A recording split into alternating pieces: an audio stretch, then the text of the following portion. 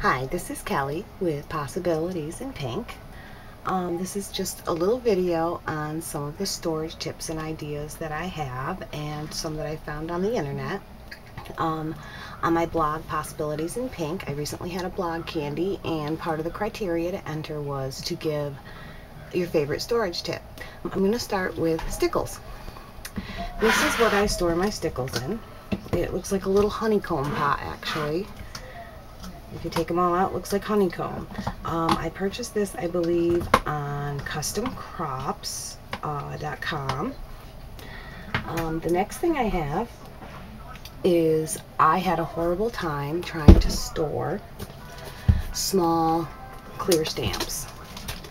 So my sister gave me this idea because her husband used to collect baseball cards. And these are the sheets that you can buy at Staples. Oh, this book's big. Sorry about the glare. It holds 9 baseball cards in each page. And what I did is I just store my small, dollar store, Joann, Dollar Bin, Michaels, AC Moore, dollar stamps. And I leave the plastic on both sides. And I store them in here. I've categorized them. I haven't put the labels on yet. These are ones that I purchased offline that I had to mount myself. I just took and stamped it on the piece of cardstock, labeled what it is, cheese wedge. On the back it says clear dollar stamps. That's where I got this. And by stamping it, you can still pull off your stamp on the back, but it stores with the picture, because it doesn't have the acetate card with it, with the black ink outline of what it is. So that came in handy for these. And it gives me room to write who it's from. If I have to use their angel policy, I know who to give credit to. So there's just lots of random ones.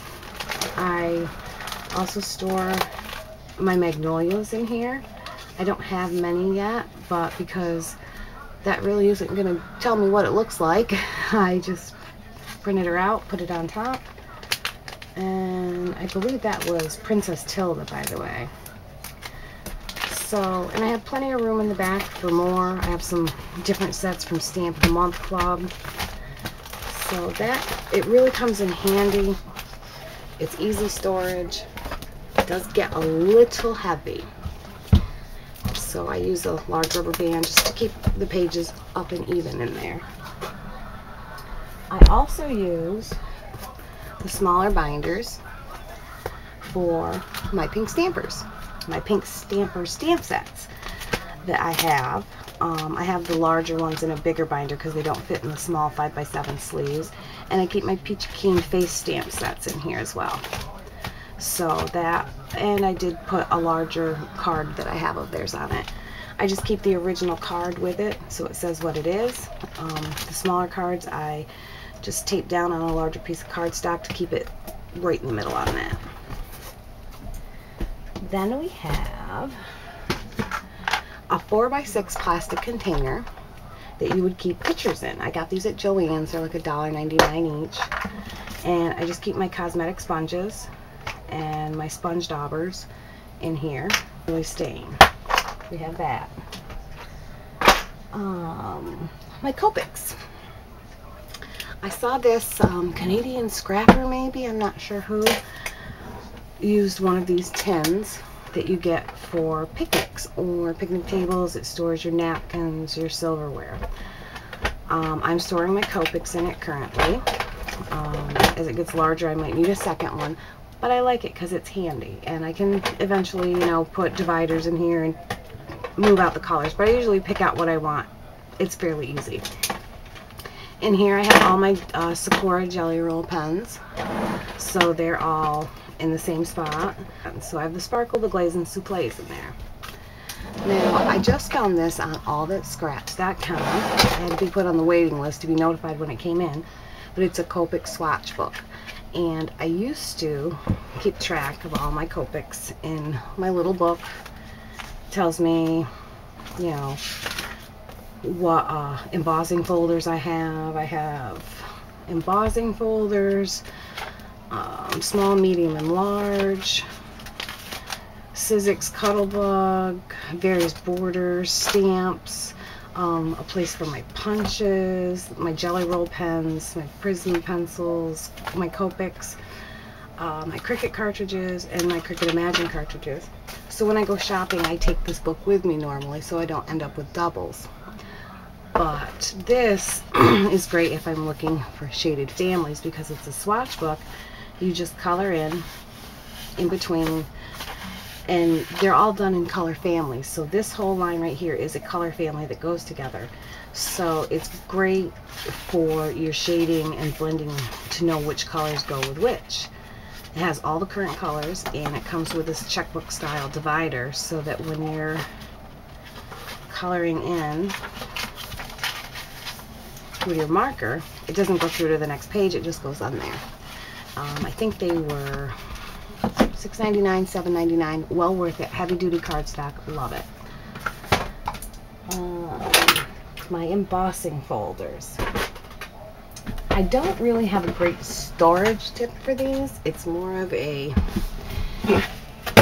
labeling system. Got some new ones I haven't labeled yet. But what I did is I took a pink Sharpie and I've just labeled them randomly as, this is a Sizzix large 1, so it's SL1. And in my book, my corresponding book, it tells me which one that is. So if I go to Sizzix large, I opened right up to it, SL1, it's the thank you in an ornate frame on wide strip. And the reason why it doesn't have the actual name of the folder is I threw away the packaging before I started this system. So I just kind of describe what it is. And I've done that with my Sizzix, my large, medium, and small. Like these are the small Sizzix folders. And I've also done it with the Cuttlebugs, which are out of order. So, and I have extra large for the larger embossing folders they've come out with that are more like a 5x7 size, like these, the Cuttlebug. I call these extra large, so I have CXL1, Cuttlebug extra large 1. I can just go to my book, Cuttlebug extra large 1, Fancy Bees all over design. So it's not a great storage concept I have in this box because they're not really out, but it is a great way to know what you have when you go shopping, because you can't take your whole craft room with you. And I have purchased doubles in the past, and that gets to be pricey, and if I don't have the receipt, it's a big pain to exchange.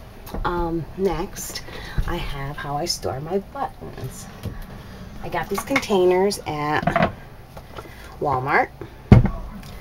And this one just has a pop lid. Some of them have the canister flip top, which I'll show you in a minute. And I just stored all my buttons in here. You can kind of dig through it, and it's a great way to store them. You can see what's in there. If you want, you can use the top to just pour them out into. And they're shatterproof, so if for some reason it falls off my shelf, I don't have a problem. And I just store my shank cutters right on top of it on a shelf. Then my flowers are in a similar canister style, and I have paper, fabric, mixed types. So the smaller canister, I have my paper ones because I don't use a lot of paper flowers. I don't really like the paper flowers as much, believe it or not. I like the silk ones. So I stored those in there, and I have 3 or 4 canisters right now going, and I just kind of paw through it. These are really stuffed in there. I need to get another one so I can separate the colors out better and not have them so jammed. These are, I think this was $5.97 for the smaller and $6.97 for the large.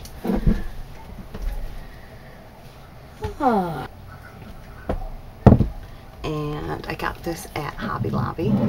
It's this cool pink brandy decanter. It is glass, so this one is breakable.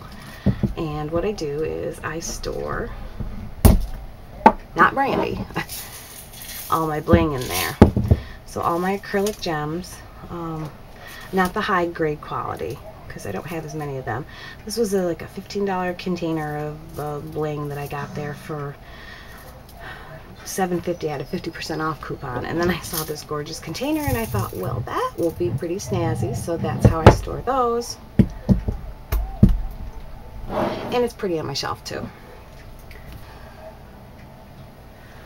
The other stamps that I get in, sometimes I buy stamps. This one is Abigail Apple. It's Craftin' Kimmy stamps, and I bought it on stampandbella.com.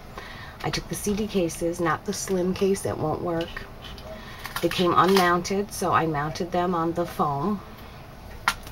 They stick in here great. I stamped the image on the top so that when I pull it out, I know exactly what's in there. And on the end, I just put Abigail Apple and Craftin' Kimmy stamps. I do not have a copy of their Angel Policy in here, although I am considering putting it on the inside cover, typing it in before I put it in there. Because as my collection grows, I'm not going to be able to remember everybody's Angel Policy by looking at the stamp. Pictures of projects. I don't like to clutter up my computer, my memory, because when I go to edit DVDs, it makes it run really slow. I found this at Staples. If you watch my videos, you've seen me do a little blog point to him. He is actually, a little piggy, is my 4 gig memory card. And I store all the pictures of my projects made for my blog on here. So if I ever want to go back and look at my pictures, if I'm not home, if I travel, I just stick them in my purse and I've got all my images. Now we have Cricut storage next. These are phenomenal. I got them at AC Moore. They're by Artbin. They're $19.99. I got mine on sale with a 40 or 50% off coupon. And it stores 16 Cricut cartridges. I do mine alphabetically. And then it stores your overlay in your handbook. I have a Cricut Expression 2. So I really don't need the overlays, but I really love my Cricut Expression original, so I tend to use that as well. Then we have my favorite storage tip is my spice rack, and that is phenomenal. It's a spice rack I got with spices. My husband and I cleaned them all out, took the little doohickey grater holes on top off, and I stored them by color. So here are my blues, here are my reds, my pinks. Down here I had some extra ones, so I have all my cupcake brads, all my bugs and flower brads, my girly girl black brads as I call these, and just miscellaneous. It was $19.97. It's a Lazy Susan style, and it is great. Does not take up a lot of counter space. Now, for what I found today, I've been looking for a way to store my ink pads. I went to a neighbor's garage sale and I got a actual Napa Valley box made by the Napa Valley Box Company. It's really cool. I don't think you can see all of it, but it has lots of little already pre-made slidey holes. These slide right in. It works perfect. Just label the ends and life is good. So because it's an antique, I'm not going to paint this pink, even though I want to. But I'm going to leave it natural for the time being. And my find of the day is going to be this. I found it at Kmart. It is a Scotch tape dispenser, and it's a one-hand one. I got this because this is great for my pink stamp for Robin.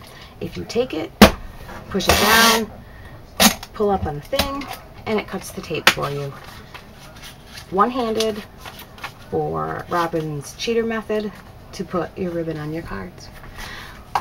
So hope everyone enjoyed my little tips. If you have any ideas, leave me a comment letting me know what they are, and I'll have another video soon. Thanks a lot. Have a great weekend. Bye.